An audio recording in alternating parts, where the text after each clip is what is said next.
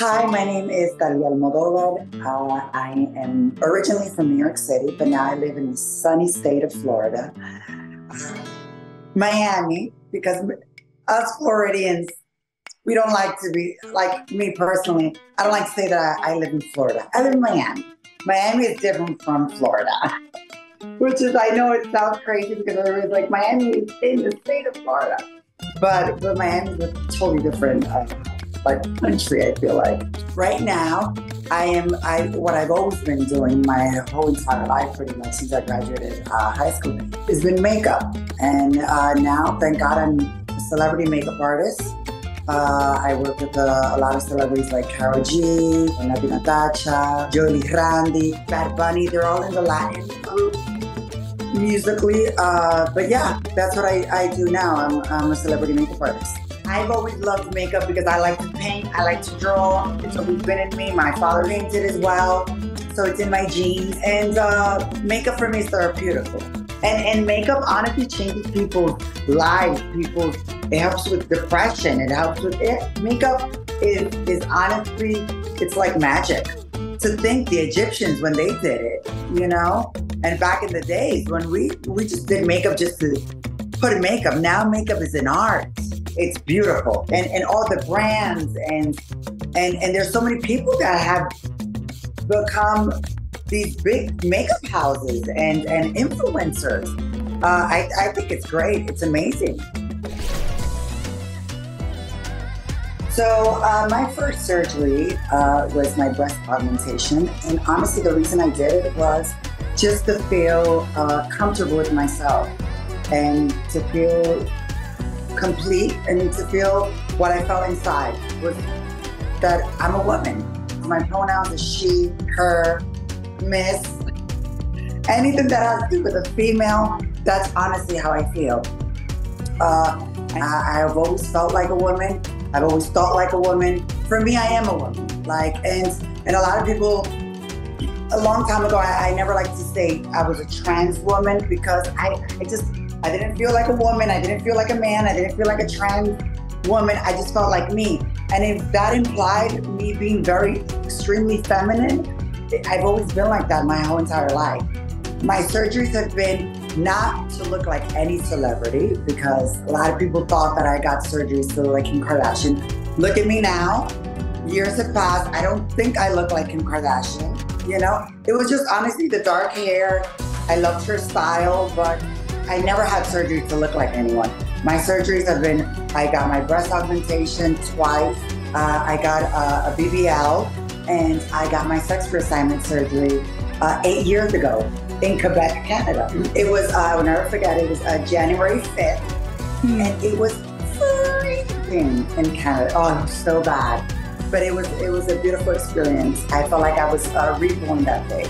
So all the surgeries that I've done have honestly been just to, whatever it is that I feel inside, project it outside and see that woman that I've always felt like I was in the mirror. That was it. So there's a lot of stigma when it comes to trans women, and it's sad because, you know, I feel like Hollywood especially and the media has portrayed us trans women for many, many years as being disgusting, as being highly sexualized, promiscuous. And I'm not that at all. I'm very ladylike. And honestly, even though I look sexy and, you know, I'm flirtatious, I'm just Latina. I'm passionate, you know? I have charisma. But really, really, really, I'm not as promiscuous as people think I am. I'm not the type to have one-night stands. Don't get me wrong, I've had them. In my early 20s, I was dipping in and doing it and, you know, meeting men. But now in my 30s, you know, starts to like slow down more. And I'm not that promiscuous woman. I believe still in love. I've had long-term relationships, that's another thing. Or they think that the men that we date are gay, and that's not true. Like, yes, I have met a lot of men that, yes, they are gay. Or yes, they are bisexual and they feel attracted to me. But there's a lot of straight men out there that have been also with women. I know a lot of cis women that have been with bisexual men, you know? and or that don't even know that they're with bisexual men. So I just feel like I have to filter out because I know what I like, and I prefer a man that loves me for being the woman that I am and not a fantasy. Because a lot of men tend to have trans women and have them as an object, a secret, or a fantasy. And I feel like when you let a man do that to you once, that's it. Even before my transition, I never let a man treat me like I was his secret, his fantasy, or his sex toy.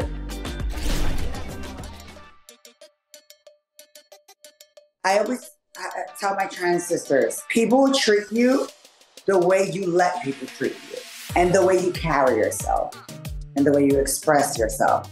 So I just feel like a lot of people have these stigmas of trans women, but don't really get to know trans women, or don't even know trans women.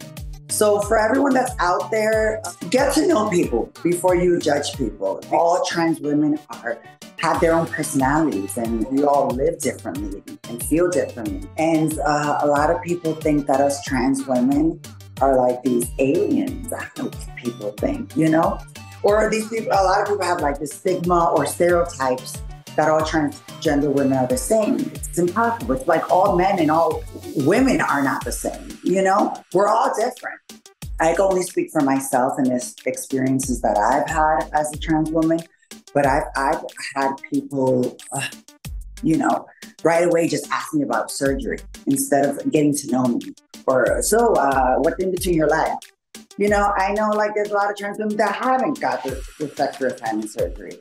And I know there's a lot of trans women that don't want to get sex reassignment surgery, and I respect that.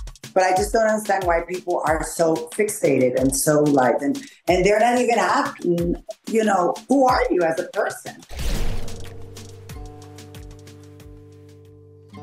I also feel like nowadays there's a lot of people that are against us trans women because they feel like there's an agenda, or they're trying to get into your kids or your homes, or me personally, it's been hard for my mother and my family to accept the woman that I am, and it's still a work in progress to this day. It's been a little better with them, but I know a lot of family members that have thrown out their teen, trans, and gay, lesbian kids out in the street. A lot of it has to do with ignorance. A lot of it has to do with religion.